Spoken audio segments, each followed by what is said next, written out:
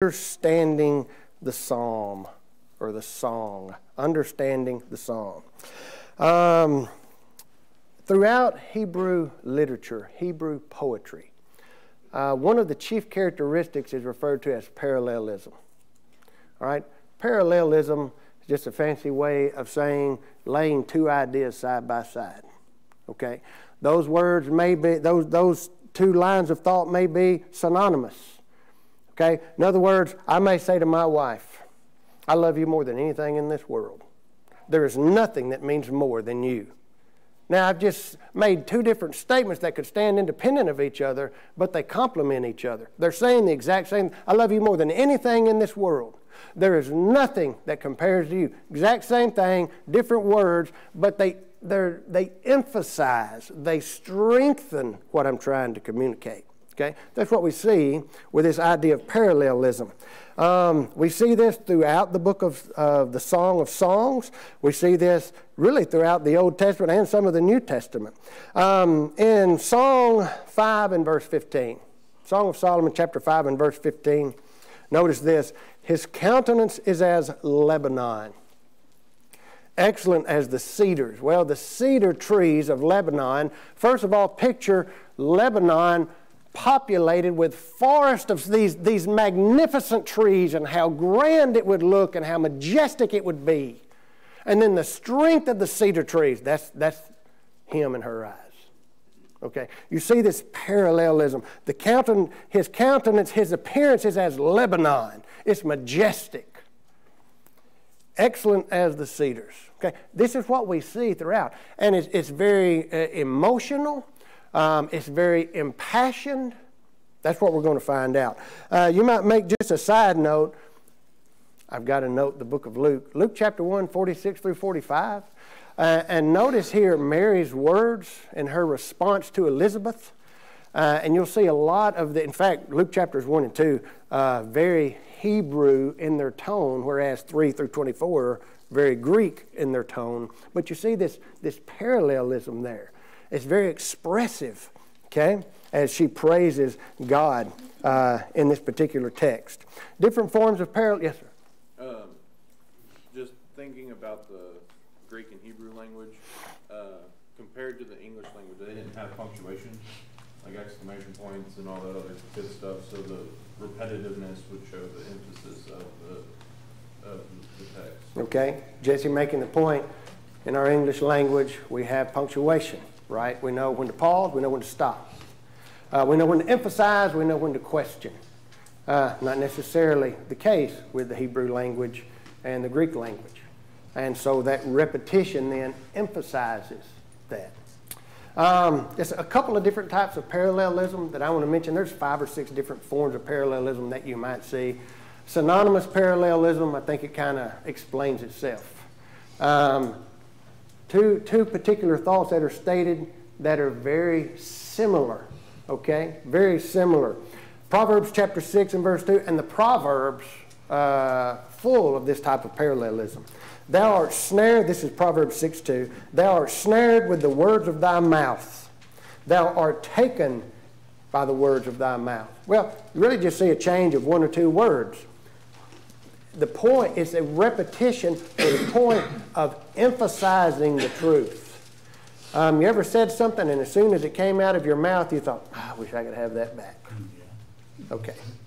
Sometimes we snare ourselves by the words that we say. Okay. So I'll tell you what, the book of Proverbs, it's not necessarily for the life to come as much as it is for the life now.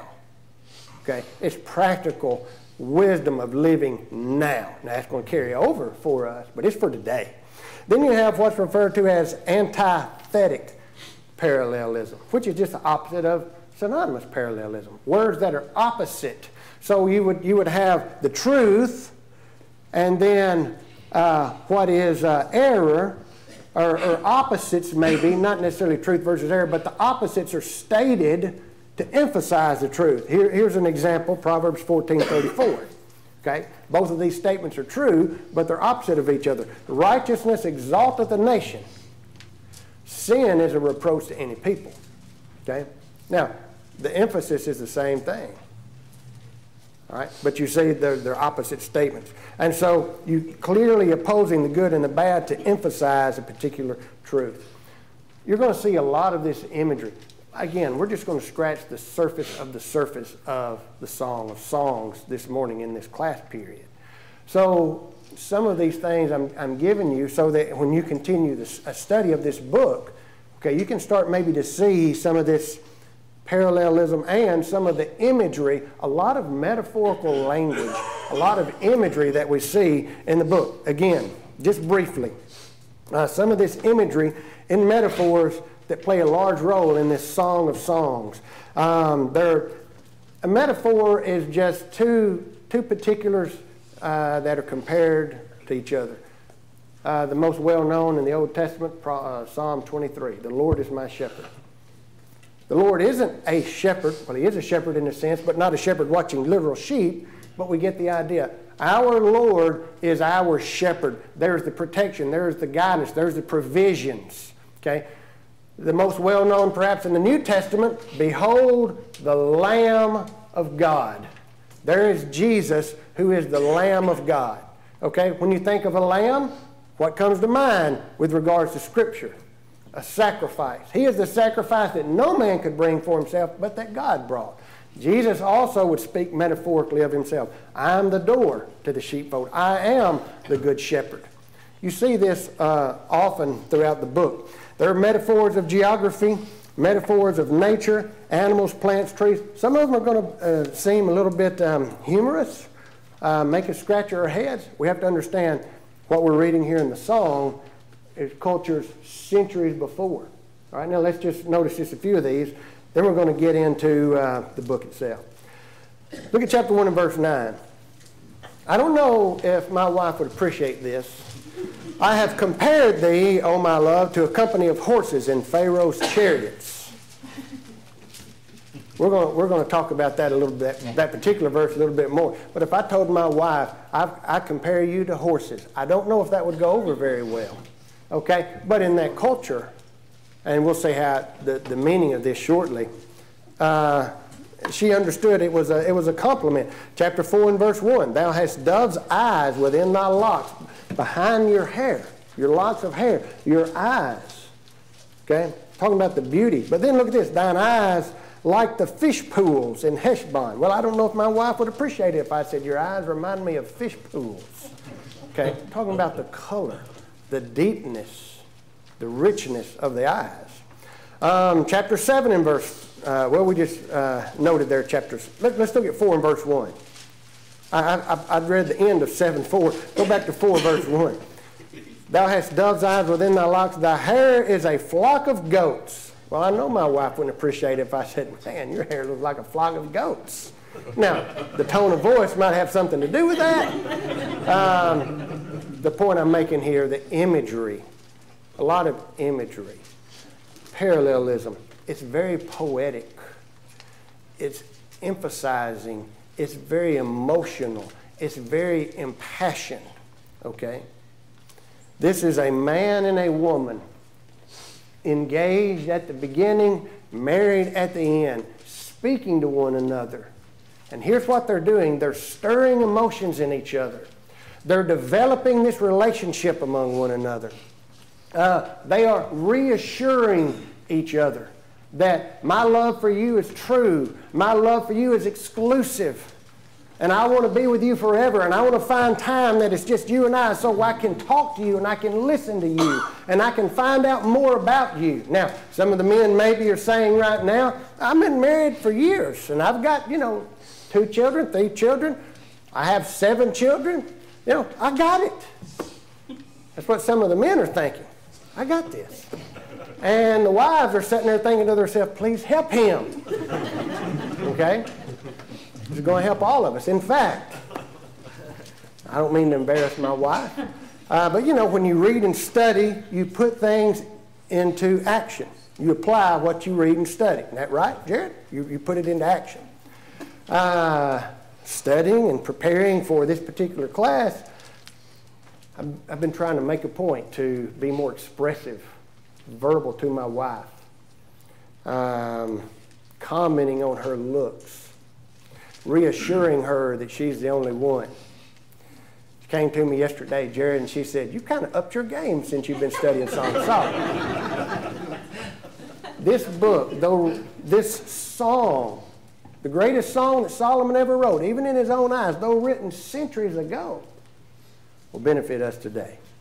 Okay? Now, with those things being said, here's the outline. There, you go to commentary after commentary after commentary, and there's various different kinds of outlines. We're going to follow the most basic, the simplest, I think the best. I'm a very simple man. Brother Denny Petrillo provided this outline, and I thought it was really the best. In chapter 1, begin with verse 1 through chapter 3, verse 5. Okay? That is courtship and dating. And we're going to draw really the majority of the points, because a lot of the points that we're going to see in courtship and dating, you know, those things need to carry over into marriage. Now, I'll sometimes talk about my wife and refer to her as my girlfriend. Somebody say, "I like that coat you got on, that jacket. My girlfriend got me this." Well, the person I'm talking to, if they don't know I'm married, they may think I'm dating. No, my wife. We need to be dating even after the I do's. So a lot of these things that we're going to pull out of these first 2 or 3 chapters, you know, even though it falls under courtship and dating, applicable to us today. Chapter 3, verse 6 through the first verse of chapter 5, the wedding and the honeymoon. That's what we see in that particular section. And then the final section from verse 2 of chapter 5 through the end of the book, chapter 8 and verse 14, after the honeymoon, building a lasting relationship. Now that would be an outline for the book. I think that is very practical and would help us. The lessons that I'm going to take come primarily from courtship and dating, some from after the honeymoon, building a relationship. How many do we have in here that are of a youthful nature? No, Aaron, I'm sorry, brother. That are of a youthful nature. Let's say under 20. Okay? It's okay if you put your hands up a little bit higher. We have a few under 20. What about, say, 20s to 30s? 20s to 30s that aren't married, that are still maybe in the, okay. All right. So we're going to talk about some things that apply particularly to you, but inasmuch as we should still be dating, and sometimes do we not do this, men? When we get married, we start to take some things for granted that we used to do. See, we would go above and beyond to say and do things to endure, to draw that woman to us, and then when we're married, it's like, I ain't got work. Let me give you an example of that. I'll use myself. It's not going to embarrass you, I promise. It's been a few years ago, and my 3 sons, I don't know, Jesse, you might have been in this too. I don't think you were. But I know you weren't. My sons, because y'all were in school at the time, 3 boys, Curtis, Anthony, and Fred. And then another young man and his wife were staying with us, and his name is Patrick. They were all on the floor doing their push-ups and doing all these exercises, and they had something on the TV. It was like one of these extreme type of workouts. And I'm sitting over here in the recliner. Like, man, y'all are crazy. No way I did something like that, I'd be in the emergency room inside of 5 minutes. And they're just getting after it. And finally, Patrick just stops and says, "What am I doing? I'm married. I don't have to do this anymore." Well, that's our mindset sometimes. We get married, I don't have to worry about it. I'm married. We take things for granted. Worst thing in the world we can do is take our mate, our wife, our husband for granted. Worst thing we can do. Because when we take them for granted, I can promise you there's somebody in the shadows ready to step in. And we can world-proof our home and our relationship and our marriage if we'll read these things and study them and make application. All right, let's look at some practical lessons from the Song of Songs. What time do I have to stop? There'll be 1 bell at about 10 after, and then 2 at okay, after. about 10 after. So we got to fly. Okay, here we go. Let's start with this thought, making yourself attractive. Now, if you're dating, if you're in that dating age, you're already working on it. You're making yourself attractive. When you're married, you say, I don't have to do that. Yeah, we need to keep on doing that. All right? Making yourself attractive. Look at chapter 1 and verse 3. Because of the savor of thy good ointments, thy name as his ointment poured forth. Therefore do the virgins love thee. The women are attracted to you because of these things. Now, I want to make one point, which I believe is a very salient point here, that we never think about with regards to making ourselves attractive to others, and that is a good reputation. I tell you what, you're never going to find, men, you're never going to find a good woman, a Christian woman, if you don't have a good reputation. You just hang it up. You may find all kinds of women that are attracted to you, but if you don't have a good reputation, you won't find a good woman. And young ladies, if you don't have a good reputation, oh, you'll find all kinds of men. Number one, they're not going to want a lasting relationship with you. And number two, you're not going to find a good man if you don't have a good reputation. This is what we see here. Notice, thy name is as ointment poured forth. Thy name is as ointment poured forth. We have to maintain a good reputation. When you're young, the decisions that you make, how you live, how you conduct yourself before other people, you're already building what your reputation is going to be 5, 10, 15, 20 years down the road. Now, I want to make a point here with this. Just put your finger right here and let's go to the book of Proverbs. If I start talking fast, I apologize. I've got a lot I want to get through. I can tell already I'm not going to get it all. Proverbs chapter 1. And let's make a point to those who are younger, those who are still at home, or maybe if you're not at home, you're still under the influence of your parents or guardians, whatever the case may be. Look at Proverbs chapter 1, verse 8. My son, and you can apply this to son or daughter, hear the instruction of thy father and forsake not the law of thy mother. Listen to what your parents are telling you, how to live your life, how to conduct yourself, language to use, tone to use when you speak, friends to surround yourself with, places to go, places to avoid. Listen to them. Listen to what they say. Why? Look at verse 9. For they, what? The instruction of the father and the law, the teaching, instruction of your mother. They shall be an ornament of grace. Anybody have anything different than ornament of grace? Grateful ornaments in the New King James. Okay. Great, what graceful ornaments? Okay. Is anybody wearing any ornaments? Yeah. Necklaces. My smile. Right. Your smile. Earrings, rings. Women wear, they wouldn't call them ornaments, it's called jewelry. I might refer to them as accessories. Okay. I wear a hat from time to time. It's just an accessory, goes with the outfit, you know, kind of to make me look a little bit better. Why would you wear accessories only to adorn and to make yourself look better, therefore to draw people to you? That's what the knowledge and wisdom that your parents teach you will do if you'll put it into action in your life. It will draw other people, good people, to you. Now watch this. An ornament of grace under thy head and chains, there you see it, see a necklace, about thy neck. Now, you're going to love this, Jesse. Look at Luke chapter 2. Okay? Luke chapter 2. And here we see this put into action by none other than our Savior. Now what's this? Luke chapter 2, let me get to it here. Luke chapter 2, and let's start at verse 51. The backstory here, Joseph and Mary and their family go to Jerusalem. Jesus remains behind. He's in the temple. They find him. Now they're returning to Bethlehem. Watch this, verse 51. And he went down with them and came to Nazareth, and watch, and was subject unto them. The instruction of his father and the law of his mother. He listened to them. He subjected himself to them. And his mother kept all these sayings in her heart. Now what's this? And Jesus increased in wisdom and stature and in what? In favor. You know what that word, Greek term is translated favor? It's pronounced something like charis. You know what that's most often translated in the New Testament? Grace. Noah found grace. Noah found favor in the eyes of God. Why? Because of the way he conducted himself. He had a good reputation.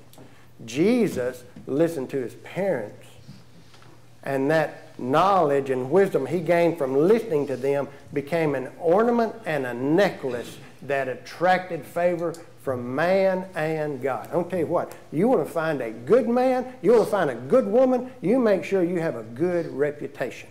Okay, that's number one. Now let's get into a little bit more lighthearted things. Let's go back to Song of Solomon and let's look again at verse 3. Because of the savor of thy good ointments. Well, that's old King James. We don't talk that way anymore. Anybody have that in the New King James? Read that first part of verse 3. Because of the fragrance of your good ointments. Ah, because of the fragrance of your good ointments. Because of the cologne that you wear.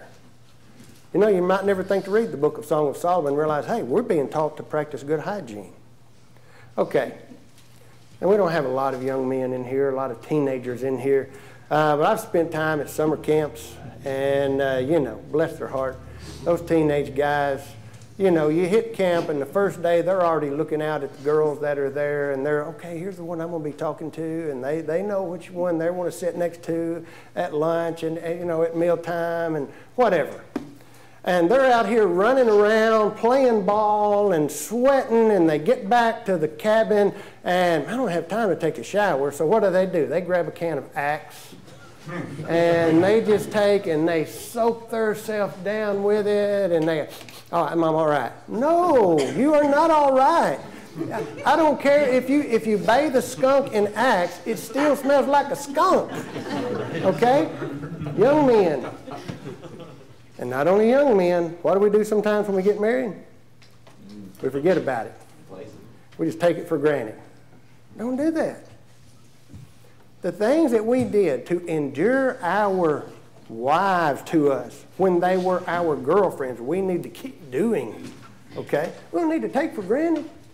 I've been, you know, fishing all day and probably smell like fish, but that's all right.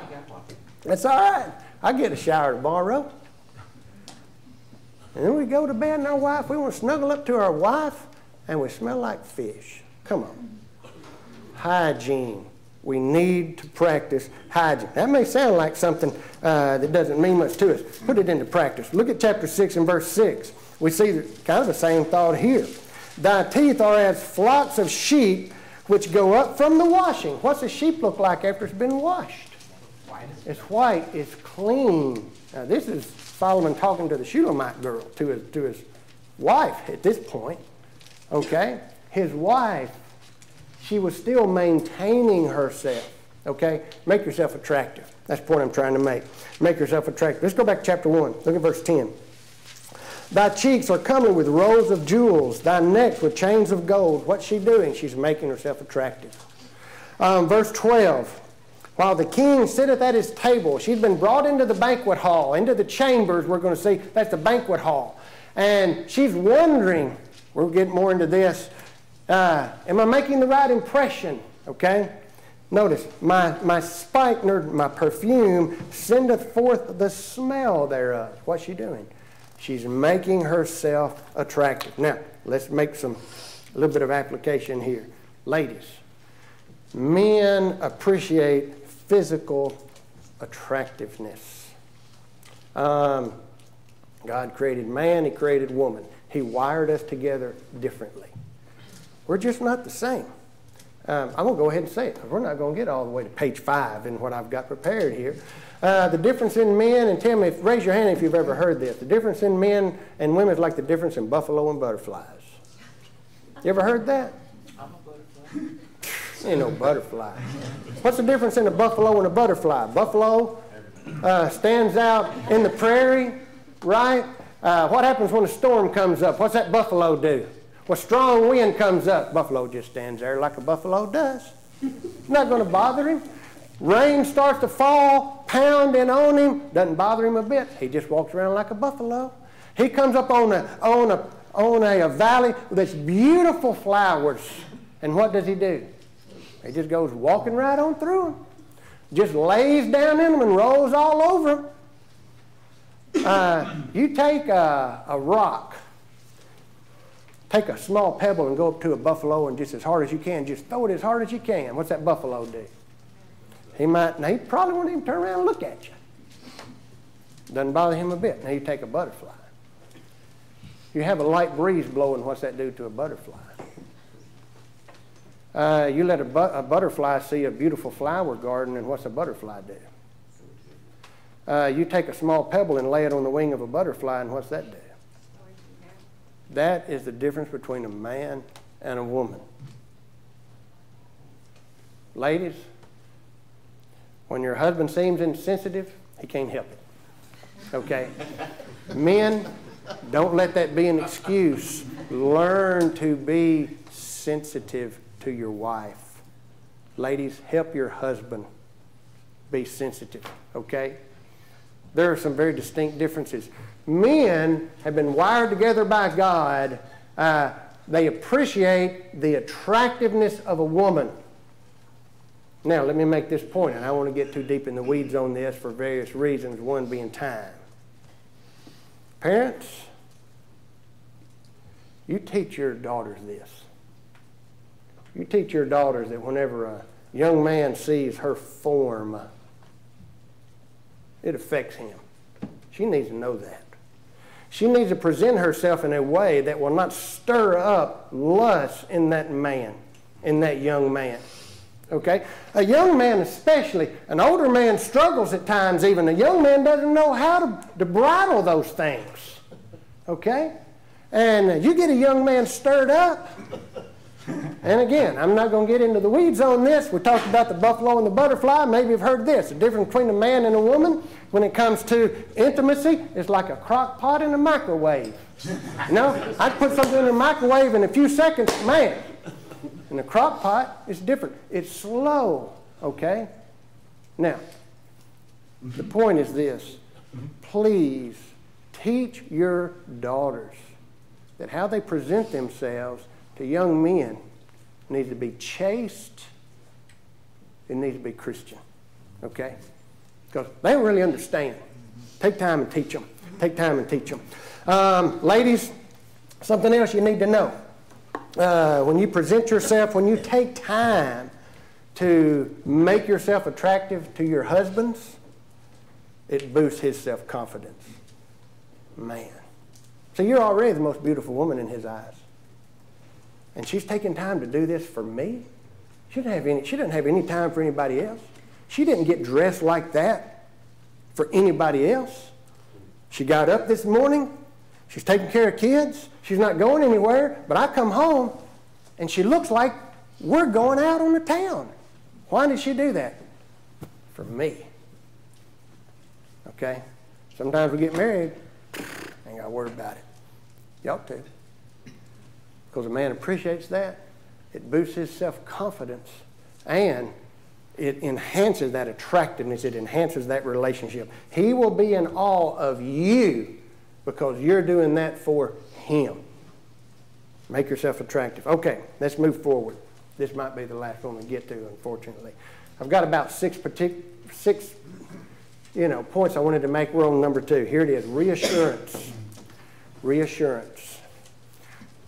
I wonder between the husband and the wife who needs reassurance the most. Well, that's going to be the lady. She needs the reassurance. Look at verse 4. Verse 4. Draw me, we will run after thee. The king hath brought me into his chambers. That's not his bedroom. That's not his bedchambers.